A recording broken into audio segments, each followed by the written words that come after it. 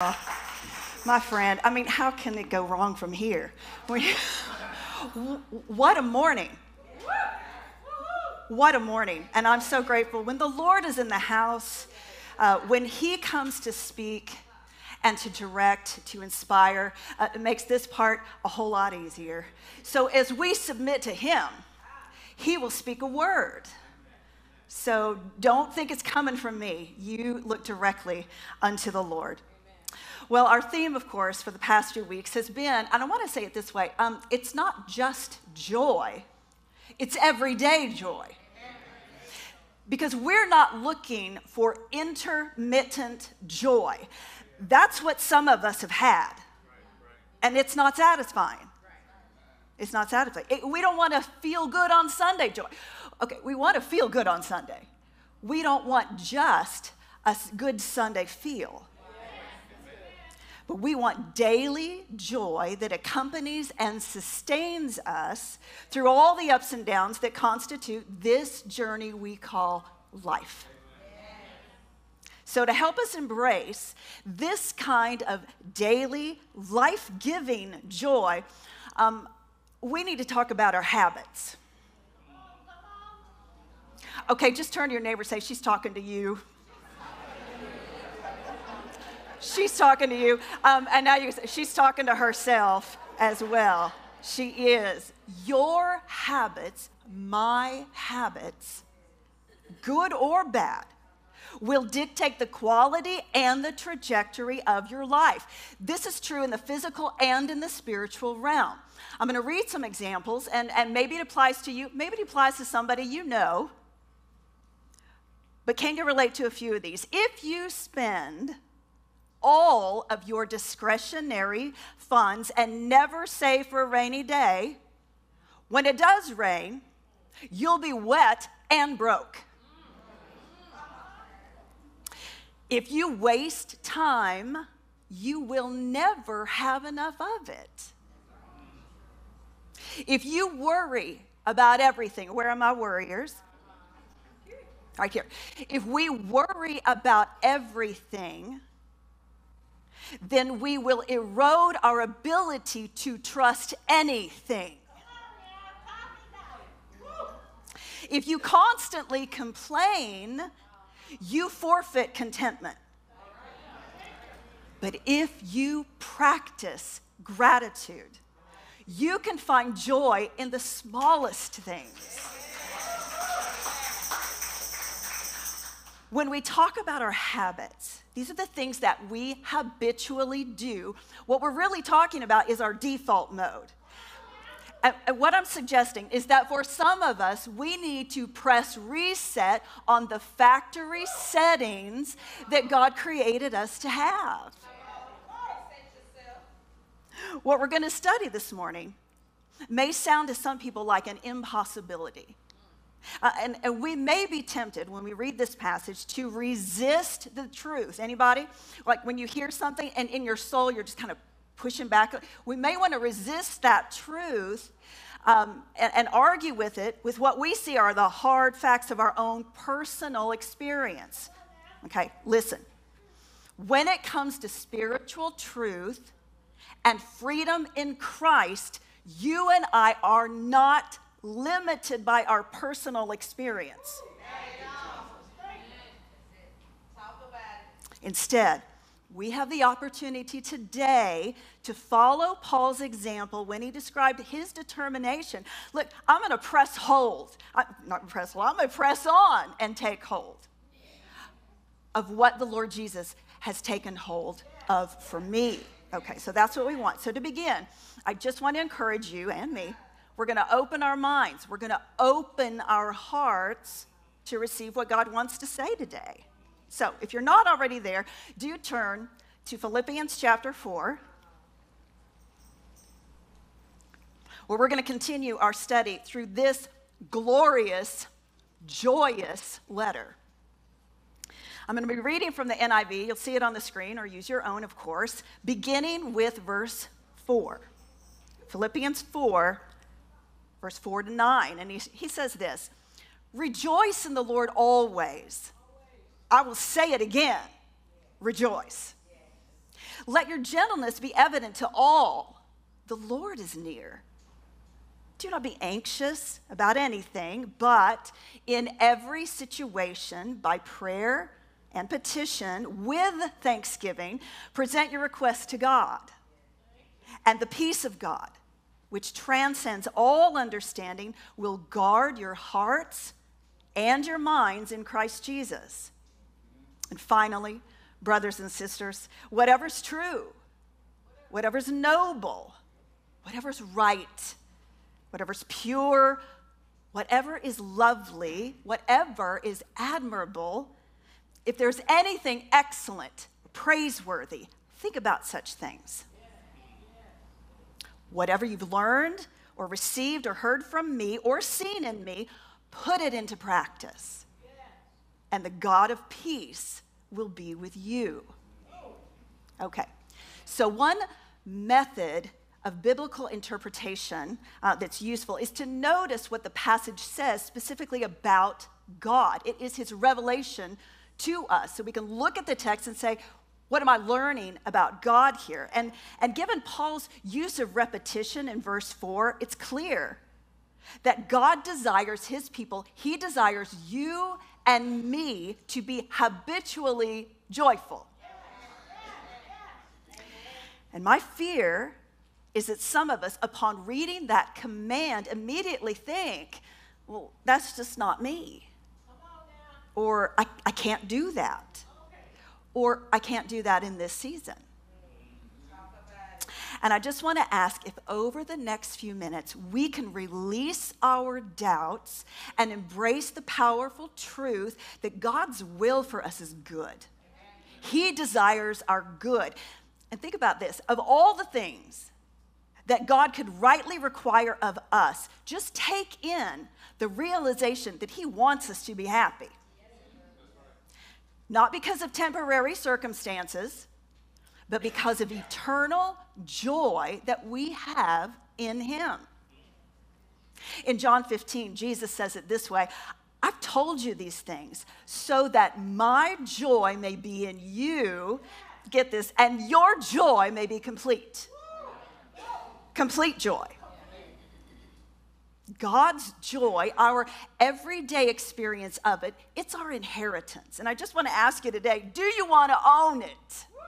Do you want to own it? And if so, let's lean into this truth so we can align our lives to it.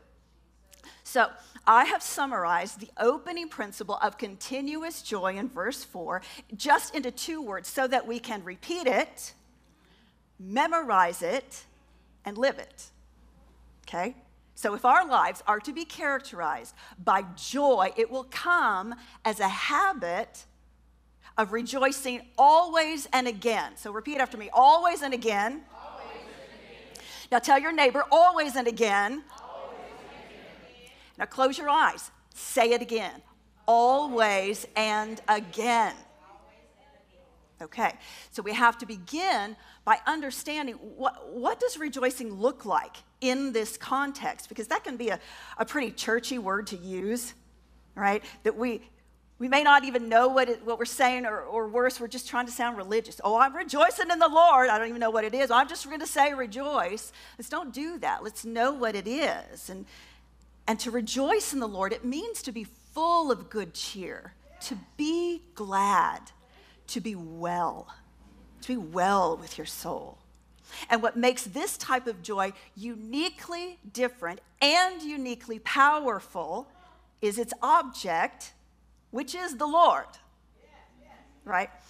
The joy we're talking about today does not come within ourselves or a result of activities that we find joyful or pleasing. And I say that because I think the fact that it's an imperative command in the text has led me to misunderstand and misapply the intention as meaning that God wants me to find a reason to be happy as if it's up to me to unearth and produce joy as a result of this mental or spiritual inventory. Does that make sense? It's a lot of words. Y'all, I cannot help it. I will use 50 words when 2 will do. But am I making sense? Okay. It's not this is not so profound, but our first point is this: everyday joy finds its origin in God. Okay, and that's so important because it cannot be bought, it cannot be manipulated, it cannot be manufactured, but it's freely given. It's your inheritance. Now, whereas I most often think of joy as being an act that we give to the Lord, which it certainly can be, here it seems to be more of an act of receiving, like take in the joy of the Lord, okay? Always and again. So I want to remind you, remember when the disciples were on that wind-tossed boat? And Jesus comes to them on the water. He addresses their fear in Scripture by saying, the first thing he says, I'm here, take courage. Okay? I think in the same way, here he says, I'm here, take joy.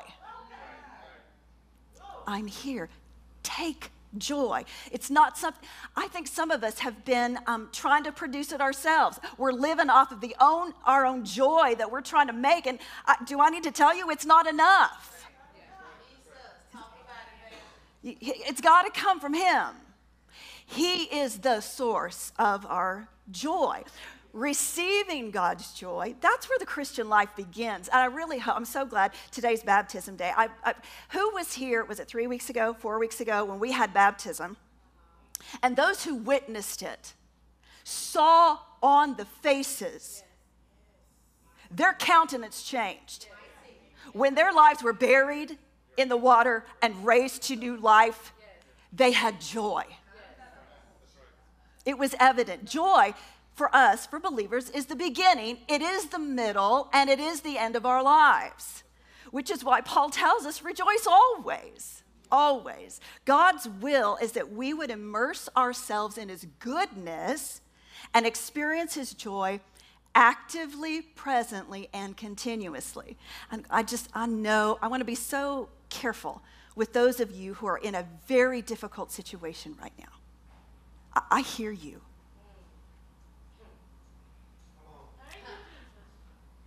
But what I'm saying, what Scripture tells us is that joy in the very hardest place is possible. It's present. It's present. And we want it, Lord. We want it. Okay. I don't think anybody, unless we've not met, I'm not very technologically advanced. Like, I had an Android phone, like an old one. I don't know. Where's my Android users? All right, all 5 of you. Where's my iPhone users? Okay. So I stuck with Android like from the beginning until finally it was my daughter. My eldest daughter was like, Mother, will you please? And so they got it. When your kids get older, they have money that they didn't used to have. And so they changed plans. It's kind of nice not to have to get them everything. And so they changed plans. And she gave me her old iPhone 8, which I'm still using right now. All of you iPhone 14ers out there, you know who you are. I've got my iPhone 8. And it's been great. It's been great. But one of the problems I noticed is that I could no longer use my headphones, my old Android headphones with my iPhone. Why did they more money? That's all that is. And it's as irritating. And, there's no place to plug it in. Well, of course, the obvious thing is, well, you just have to buy wireless. Well, did I mention I'm cheap? Like, pretty hardcore. So a month ago, I broke down. I know. We can all make progress. All of us, in every little way. I actually bought myself a pair of wireless headphones. Okay? And what I figured out is that wireless headphones are different than wired ones.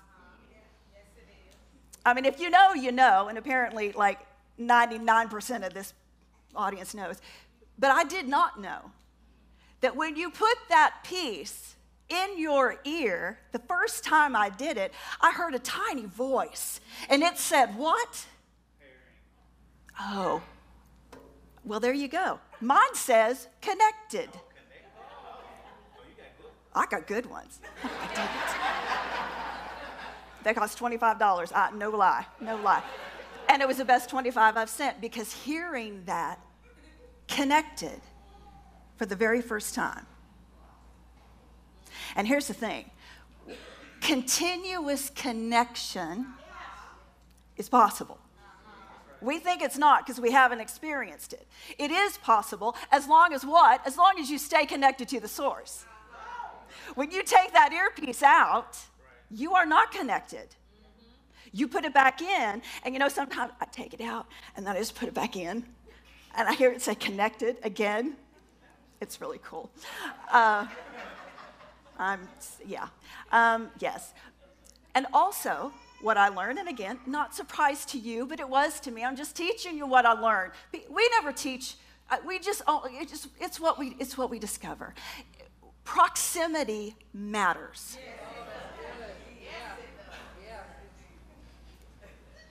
You can have that earpiece in, and when you walk too far, what happens? You are disconnected.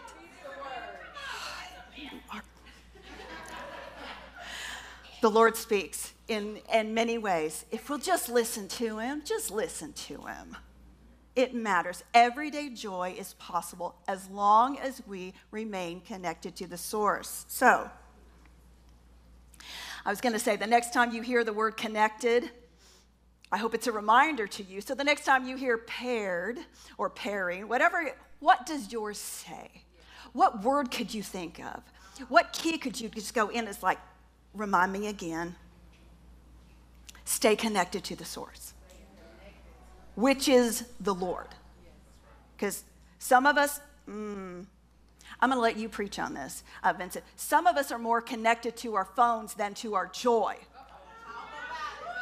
And it shows. It shows. So I'm going to just leave that there, and you can pick that up some other time.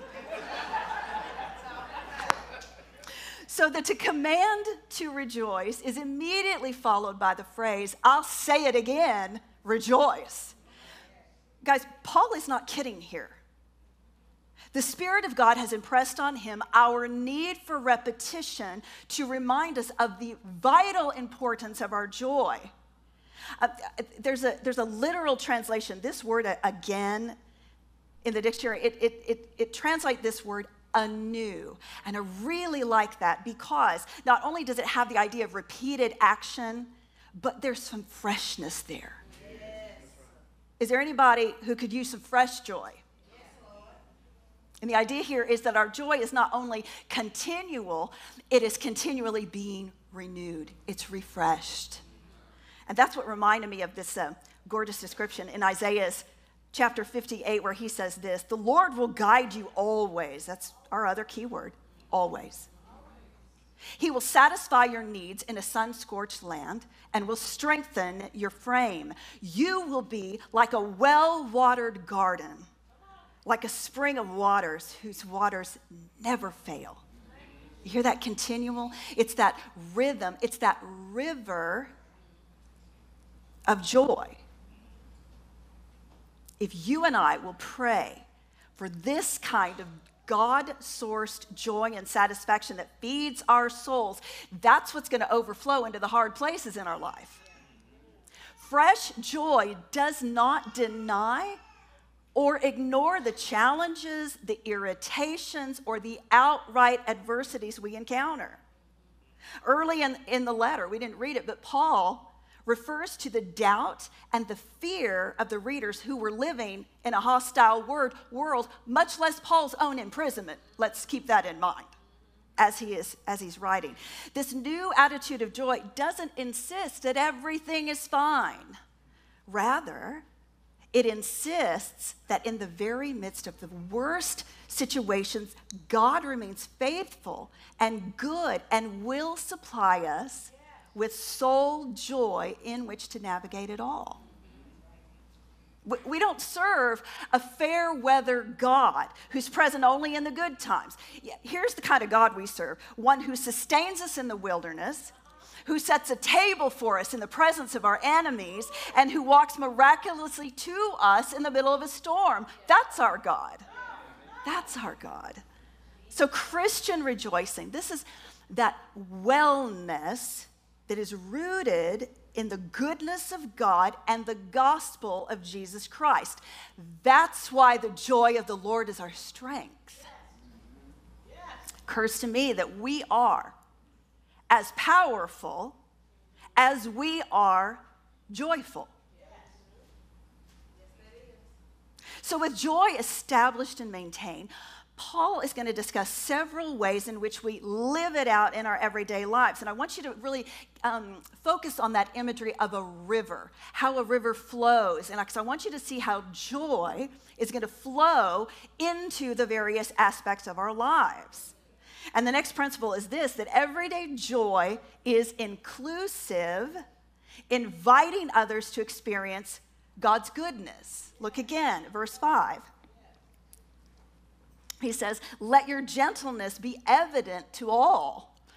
So it's really fascinating to me that immediately following the command to be joyful, we're told to be gentle. Isn't that interesting? Be joyful in God and be gentle with others. Gentleness, that's one of those characteristics that we want to experience from other people, but boy, it is hard to exhibit that ourselves. It's a grace gift, that's why. It means that we remain tender in a world that's tough. This word means to be patient, yielding, and uncontentious. One writer described it as being willing to submit to others, having a readiness to forgive, and just this general disposition of equity, of kindness. Our world needs the gift of gentleness. Gentleness is the evidence that we are resting in the joy of the Lord. So, gentleness is a gift that we receive from God, which we then give to others. So when we have overflowing joy and security in Christ, we can yield to one another in ways that are life-giving. I like that Paul says that we're to let this way of living and relating be evident. In other words, we're supposed to let it show. Not because you're telling people how you live, but because they can see it in you. Let your gentleness be evident. Now, we didn't read it, but at the beginning of the chapter, Paul addresses conflict within the body of Christ. And in verse 5, the implication is that that same grace is shown to people outside the church, right? Let it be evident to who? All. All. All means all. So the gift of gentleness flowing from our joy does not discriminate between those who, quote, deserve it and those who think we do not. Any temptation to withhold the grace of God from being shared with others, that's what reveals the disconnect between our heart and the heart of God. And when that happens, when we become the obstacle from somebody else experiencing the Spirit of God through us, the only corrective thing to do is to come back in repentance and come back into joy. Come back into joy. Renew it again and then share it with others. So say it with me. Everyday joy is inclusive. It's meant for all. So the next phrase that Paul writes is that the Lord is near, which can be confusing because some scholars see this as a warning, as if he's saying, watch out how you live, watch out what you're doing. The Lord's watching you. Maybe it is. Others translate it as being a reference to the second coming. The Lord is near. He's coming again, which again, it certainly could be. But I struggle to see how that connects. Again, look at the line of thought. How does that connect with commands of joy, commands of gentleness, and then the next command about worry? Why stick second coming in there? And it really, this would be something you write in pencil, if at all. This is just me. But what I did discover, what one commentator says, is that the phrase, the Lord is near, yes, it can refer to God as near, just not in time only, as in he's coming near, but also in space, which of course we know. The Lord is here. He is right here at hand with us. So everyday joy reminds us of the nearness of God, the nearness of God. And when we understand it this way, to me, the flow of Paul's discussion suggests that the joy we experience overflows in our attitude towards others and in our constant connection with his presence. There's enough to give. Are we holding our joy because we feel like we don't have enough to share? Get some more. Saturate yourself. Ask him to give you joy that's enough to share and to experience it in his presence. Psalm 73 has always been a particular favorite of mine because it tells the story of someone who was in a funk and laid out all manner of complaints before God, but at the end, he comes back into the sanctuary, into the presence of God, and after he recognizes truths of always being with God, being held by him, being taught by him, and being satisfied with him, he sings this: the nearness of God is my good. It's my good. It's good to be near God. Everyday joy reminds us of the nearness of God in our struggle with people, with work, with school, deadlines, traffic lights. Anybody struggle with traffic lights? Or with our own wigged out emotions. We're not alone. The Lord is near. He is God, and he is able. So we call on him. We draw near to him always and again and receive from him all that we need to live the way that he desires. Next, we see that everyday joy helps us release worry and embrace peace. Verses 6 and 7, these are so familiar if you've been in church for any length of time, because they give us much needed instruction and encouragement for difficulty that we encounter literally every day of our lives.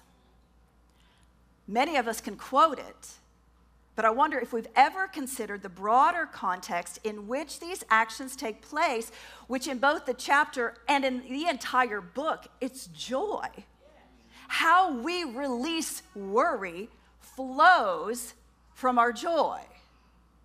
It's the joy of the Lord and the strength that it provides that draws us continually back to God and enables us to pray with thanksgiving in every kind of crazy situation we encounter as we talk to him about it and trust him with the outcome. Some versions translate in every situation as in every time. In every time.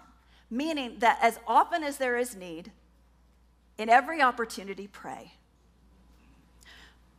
Maybe this is just for me, but what if instead of feeling guilty or ashamed that we find ourselves worrying again, we simply and humbly return to God? We let his joy lead us back into a place of trust and peace. I'm coming again, Lord. Here I am again. For every and any occasion, perhaps every day, in which worry comes as this uninvited guest, what if we reconnect with God's joy and his presence? I also want to suggest that the phrase "in every situation" implies that the following actions of prayer and thanksgiving with resulting peace can and should be used in a variety of daily activities. What I'm saying, don't just limit it to when you're worried. What if we engaged in prayer and thanksgiving during our commute to work? Oh, wouldn't that be fun? Wouldn't that be different? for some of us? What if we did prayer and thanksgiving as we're washing dishes? As we are folding the laundry, perhaps for the 4th time that day, if we just praise God. Eating around the table. Please tell me we're still eating around the table. What if we started? When we practice joy and thanksgiving and peace every day, that habit is going to carry us through the hard ones. So begin practicing now. And finally, everyday joy brings our thoughts into alignment with God's will. Listen again to verse 8. Finally, he says, brothers and sisters, whatever's true, whatever's noble, whatever is right, whatever is pure, whatever is lovely, whatever is admirable, if anything is excellent or praiseworthy, think about such things. Your thoughts, my thoughts, can derail our joy. It matters deeply what you think. Because whatever you think about, you will pursue. And if you and I want proof, who here can attest to ever having done something stupid and being asked by your mother, what did she say? What were you thinking? Not what were you doing? Because our behavior begins with our thoughts. When our thoughts are focused on ourselves, we become the center of our own world.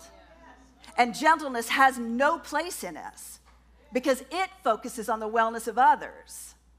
And likewise, when we're focused on ourselves, we become consumed by our own troubles. And worry takes up permanent residence in our vain efforts to control what we cannot. But when we center ourselves in joy, we can think the way God thinks. We can pursue the things that God pursues, and we can love the way that He loves. And this mindfulness, this pursuit of godly virtues, this is more than just thinking good thoughts. I say that because that's not what Paul is saying here. He immediately follows it by saying we're to put these thoughts into practice. It's not enough just to think good thought. You got to do it. You got to do the thing. So I want you to practice shortly, just right here at the end. And I want to ask if anybody has a situation that has the potential to keep you up at night or distract you in the day. Just one little thing. One. So I want you to bring it to mind. Now, can you think of something about that situation that is true? I'm not talking about what you think about it. I'm not talking about your opinion about it. I want to know, is there something about the situation that's true? There might be uncertainty, all kind of conflict or chaos. But is there an aspect of truth that can be celebrated and cultivated to grow? Yes. Can you think of a way to take one right action? Something that others would receive as admirable or being purely motivated by best interests. The virtue of being noble, it includes being honest. So is there a way that you could introduce honesty into that situation? And what would it look like to do all of those things, combining our thoughts and our behaviors and our joy together? Put it into practice. So Scripture says, if we do these things, if we always have joy, if we renew it again and again and allow it to impact our relationships, our prayer, our thoughts, and our actions, we will experience the peace of God. Amen. The band can come back up. I want to close by reading this passage one more time. But I want to read it from the Message translation as a way of solidifying these principles in our minds always and again, and asking the Holy Spirit to speak directly to us. Just let Him tell you, where do you start? If you can't do it all immediately, where does he want you to start?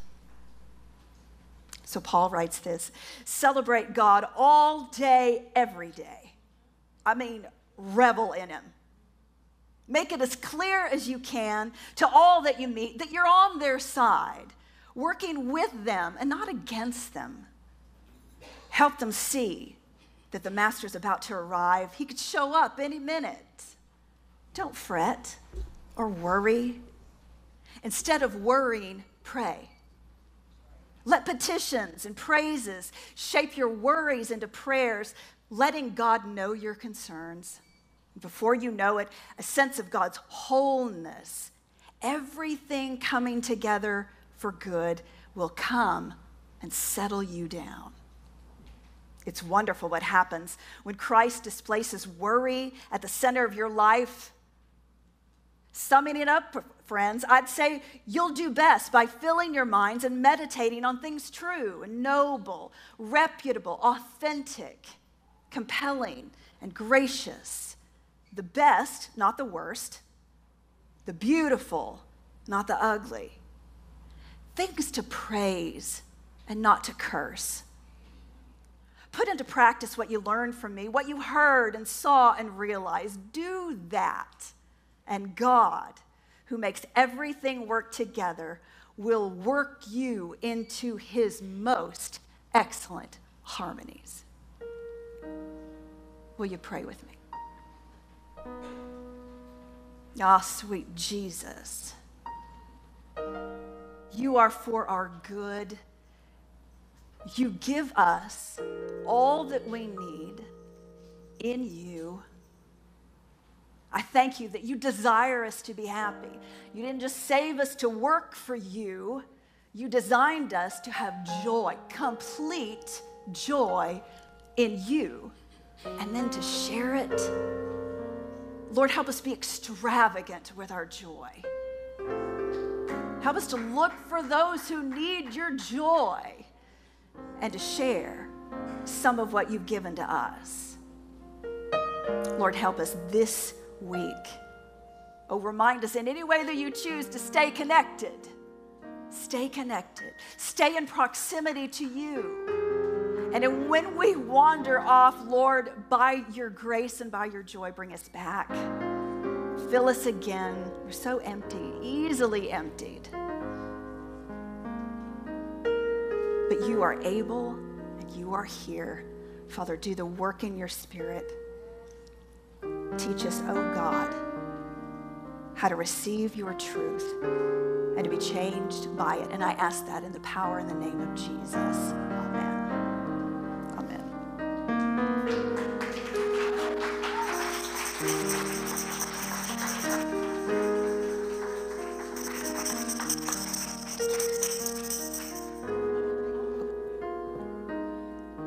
Let's give her another great big hand for that word today. As we take this time to stand on our feet, to enter into this time of decision, I think the best place to start is what she said about connection and proximity. Per team, you can come. Today, you might be looking for a connection with Christ today. Best place to start with finding and experiencing joy in your life is to get connected to him. Maybe you have been connected, but your proximity over the last few days and months you've been distant from him for whatever reason, circumstances, discouragement, or maybe it's just simply just a choice. But today is an opportunity to get connected and to get reconnected with him. As Elizabeth said, God wants you to have joy, but that joy can only be experienced through proximity to him. He's near, but we're the ones who wandered away, amen? And so he's asking and he's calling you to come to him today. Scripture says, come to me all who are heavy laden and are burdened. And Jesus said, I will give you rest. So as the praise team sings, some of us are here today to receive you, to pray with you. The You are available to come and just kneel and pray for yourself. But all of us should take the opportunity to answer the question, where am I in proximity to Jesus right now in my life? Maybe it's time for me to make the choice to get connected or reconnected back to him. This is your time of decision.